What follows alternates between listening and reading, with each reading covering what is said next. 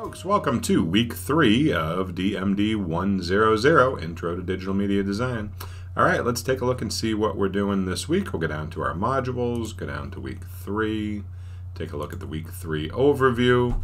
All right, so this week we are going to take a closer look, which is not meant to be a pun, I promise, at one of the tenets of visual literacy. We are going over about 8 different visual literacy areas in the course of this semester. So this week we are going to take a closer look at seeing versus looking, which is a deconstruction of the visual shorthand that is so deeply embedded into our collective subconscious, an exploration of that love triangle between your brain, your eyes, and the rest of the body. We go through life seeing lots of things and looking at lots of things, but how closely do we look at these things? Do we really take the time to try to critically think as we are looking at it? And so we're going to do that today. So we're going to sort of take a deeper dive into that difference between seeing versus looking. In the consumables this week, read, view, listen, do, you have this video to watch here. This is from Cave Drawings to Emojis. It is a TED Talk which sort of goes over man's long history of trying to communicate visually. This will come in handy when we get to pictograms and icons, but it also goes over sort of the general desire of mankind to try to communicate in a way that is visual. You know, verbal language was around for a long time and evolved over time, but at the same time, so did visual language, which of course eventually became written language. And so this gets into that history and talks about why it's so important for humans to be able to communicate in these different modalities, not just sort of one way. We have an assignment this week. We have a discussion board assignment, which is an all-week assignment. You have all week to work on it. It's due at the end of the week. We'll go over that in a second. And also due this week is a section of our semester-long project, our deconstruction, reconstruction of a movie or television show to eventually make a title sequence out of. So step 1 of that project is due at the end of this week. We're going to review that as well. Okay, so first things first, let's take a look at the whole seeing versus looking, and we'll talk about what that is all about. So let's take a look over here. So the seeing versus looking is tying directly into our discussion board, and we're going to do so by doing a little analysis of a painting by this guy, Michelangelo Merisi da Caravaggio. Now, he is most famously just known by his last name, Caravaggio.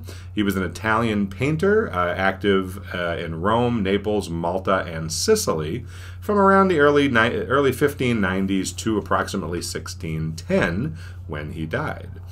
His paintings combine a very realistic observation of the human state, realistic in terms of both physical representation, in terms of anatomy, in terms of clothing, in terms of type of human representation.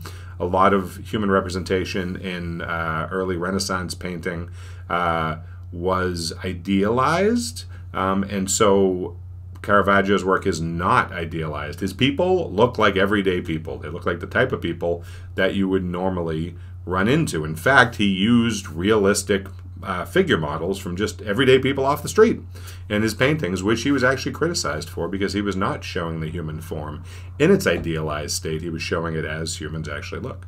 His paintings combine this realistic observation of the human state, both physical and emotional, with a dramatic use of lighting, which had a very formative influence on Baroque painting, which was another artistic movement of the time.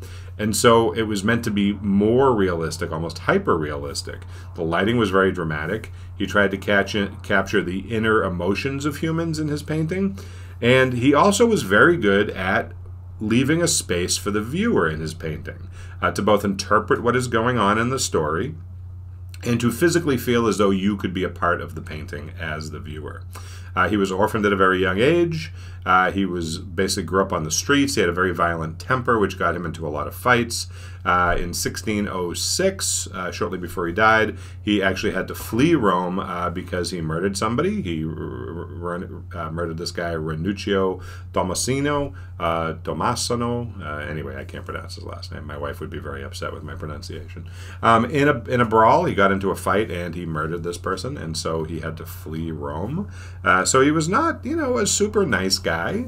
At one point, Caravaggio had a death warrant issued for him by the Pope. The Pope actually put out a death warrant against him. He used everyday people in his paintings, including prostitutes and people from the lower class, street people, anybody he could come into contact with who would be willing to pose for his paintings as models for his paintings. This upset many people because a lot of the patrons of the arts at the time were the church and the government. They would be the ones buying his paintings and those of other artists. And so, of course, they did not like to hear that the models that were used for the figures, particularly in religious depictions, were, prostitutes and street people. So he was a pretty controversial person all around. His career only lasted 13 years. He did not paint for very long, and he did not live very long. And so he had a very short career and yet produced quite a bit of work. Now, that is the backdrop for our discussion about seeing versus looking. We're going to use one of his paintings as our discussion point for the discussion. So the painting is The Supper at Emmaus. It was painted in 1601, and you can sort of see the timeline here. He passed away in 1610. He was on the run for murdering somebody in 1606, and so he finished this painting only a few years earlier in 1601. This painting is often considered the high point of his career in terms of both his painting ability, his ability to construct narrative and use metaphor and leave lots of questions for the viewer in his painting so that you, as the viewer, could help interpret the story that he's trying to tell. Now, of course, a lot of his paintings were religious in nature because that's who the patrons were. That's who was purchasing his paintings and, keeping him employed. But he did not try to make the idealistic, perfect version of the Bible stories. He tried to make them as realistic as possible. So this here is the painting. Now, you're going to have an opportunity to really study this painting. So again, it's called The Supper at Emmaus. Now, I'm not going to tell you anything about it in terms of its background or what it's all about. You can certainly do your own research, but the goal of the discussion this week is for you to really look closely at this painting. Now, of course, seeing versus looking is meant to be a bit of a play on words, but really, even though we use those words interchangeably, hey, I see something, or hey, I'm looking at something, really they're different. One of those words implies that you just acknowledge that something exists within the visual sphere, within the visual field, and you move on with your life. You're like, oh, look, there's an apple. Okay, I know what that is, and I keep going, right? But then truly looking at something requires sort of analyzing it and thinking about it and using your critical thinking skills and being able to ascertain what the larger, more detailed story might be about something. And so one of the things we talked about early in the semester when we were looking at all those pictures of apples is it's one thing to say, oh, it's an apple. That's just sort of, looking at it quickly. But to really see it for what it is, you have to delve deeper into it. Remember, we looked at that photo of the apple hanging on a tree in an orchard, and it was wet, and then we started to construct a narrative around it and ask a lot of questions about it and then try to follow those questions.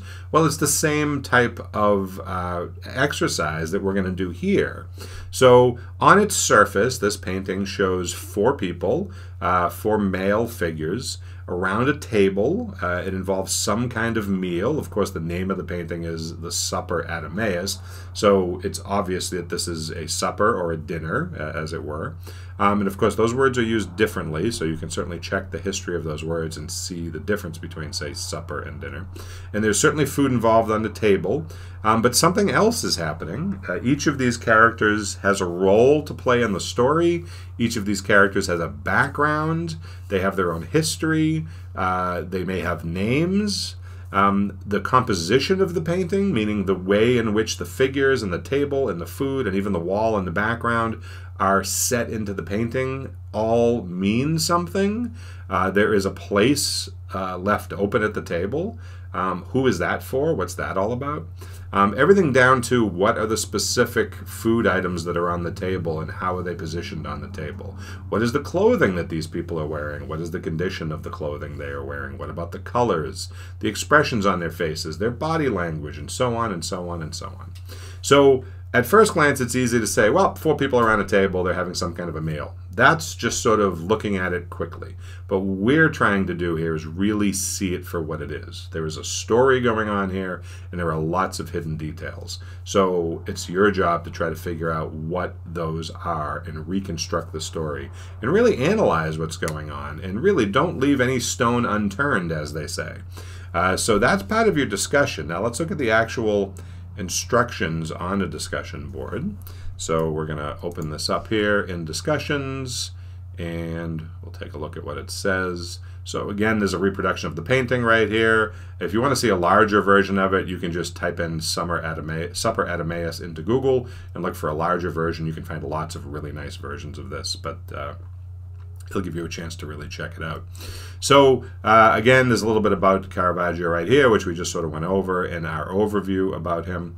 And so there is a little bit about the painting. We get one line about the painting. So Caravaggio's Supper at Emmaus shows a scene from the Gospel of Luke 24 where the resurrected Christ appears to 2 disciples. Now that is essentially what was given to Caravaggio as his sort of directions in what to paint. So whoever hired him to paint this, that's what they pretty much said. I want a scene from the Gospel of Luke 24. So it's obviously a Bible scene, a religious scene. That's all we know. There's a whole lot more story in there. So your instructions are based on what we learned in our week 1 lecture when we were really talking about looking deeply at those apples and trying to construct the story and find out what's going on behind the scenes and what every little detail means, from the colors to all the other things going on there. Spend some time analyzing and really seeing the painting above, the Caravaggio painting. Take note of all the details a couple times over. And for the discussion, you're going to write 2 paragraphs that respond to these 2 prompts. So you're going to try to answer to these 2 prompts.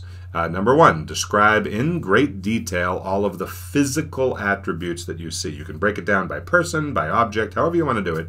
Be sure to use clear, descriptive language that makes it easy for your readers to follow along while looking at the painting. You have a 250-word minimum for this section of the writing. You can write more if you'd like, but at least write 250 words. So this is what you see, what is physically available in the painting. You're going to describe all the details. So that's just what do you observe, okay? That's part 1. Part 2, based on the details above that you've just written and figured out, you're going to ask and answer some questions about each of the 4 people depicted in the painting. This is where we start to analyze the story that's going on, and you get to interpret it based on your own critical thinking skills. So some questions you might want to answer are, who are these 4 people? Why have they come to this place? What are they doing here? What do you think they do for a living? What is their financial status? What does their body language say about their mood and or their thoughts? If we could hear them speaking, what might they be saying?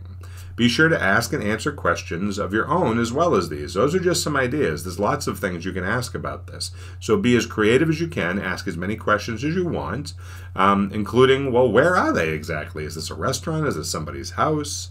You can also ask and answer questions about the food and the objects in the painting, what their relevance might be. Don't skip over any details. So basically all the physical details that you describe in part 1, you can then ask questions about in part 2 and then try to answer those questions to the best of your ability.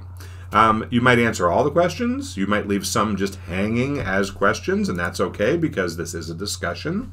We'll get to that in a minute. So part 2 is also a 250-word minimum. So at minimum, you're writing about 500 words here, which is about a half a page worth of writing. It's not that big. Now again, you can write more. Do not stop yourself. If you have more to say, say it.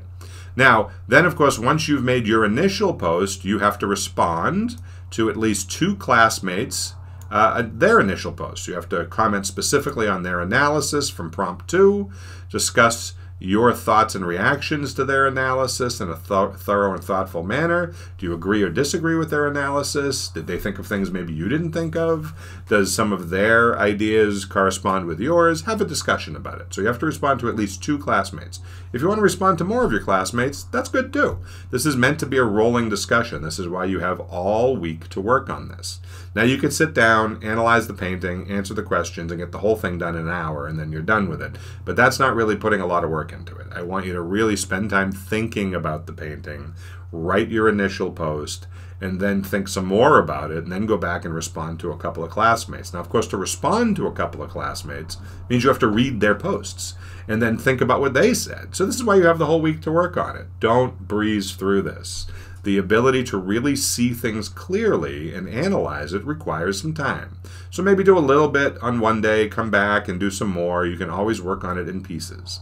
As always, all discussion posts have to remain civil, articulate, academically minded, free of inflammatory language. You can disagree with your classmates, but you cannot argue with them and be rude to each other. Anybody who does that will have their post deleted, and you'll get a 0 for the discussion board.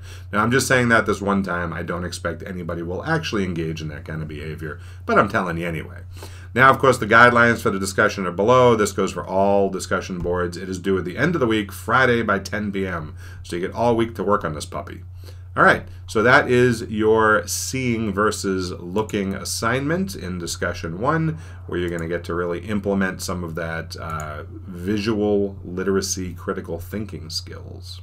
Okay, now the other thing that's due at the end of this week, also Friday, at the end of the day, is step 1 of our semester project. Now, the semester project, of course, is the semester-long genre deconstruction and reconstruction project, where we are going to choose a classic movie or television show and you're going to reimagine it. Now, step 1 is the part where you actually do the choosing and the reimagining. Eventually, by the end of the semester, we're going to make a title sequence for this newly imagined show or movie. But right now, step 1, you are going to actually pick one and reimagine it. Now, you might have already started on this, but it's due at the end of this week. So step 1 is to reimagine the classic movie or television show. Choose one of the classic movies or television shows below. You have a list to choose from. You can't just pick any one you want. You have to pick one of these. And you're going to reimagine it as a completely different genre and subgenre.